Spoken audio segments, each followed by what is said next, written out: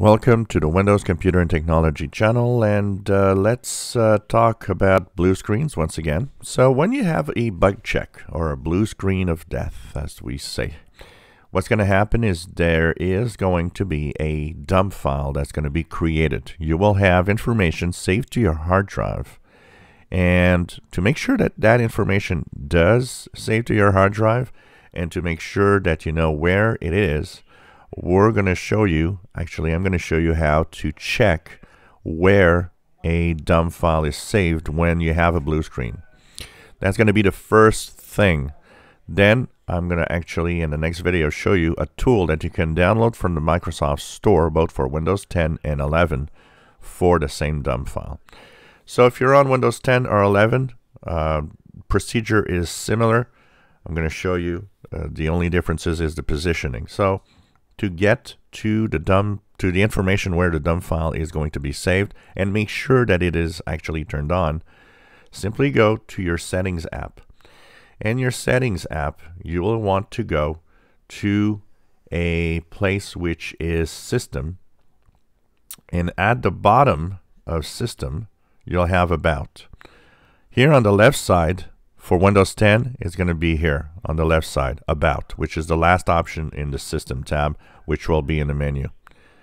Now, when you click About, you'll be changed to sent to this page here, where you have Advanced System Settings. In Windows 10, that option is on the right side of your screen.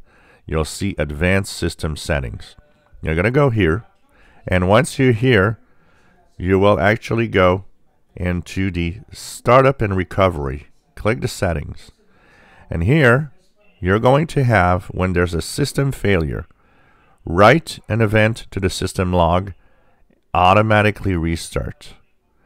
And here's going to say automatic memory dump, dump file, system root. System root is the basic Windows system, and it's going to say memory dump. So it's going to be written on Windows 10 or Windows 11 either on C, memory dump, or on C, Windows, memory dump. So that, just make sure that it's on so that you can find the file once it is done. So it's very important for this to be on. That will actually give you a file when there's a bug check or a blue screen. Now remember, if you have multiple blue screens, this overwrites the existing file. So that means every time there's going to be a new one that's created. So it's important to note that, because sometimes they might be different, which makes it a little more complex, and then we're going to have an idea of maybe other things happening in the system.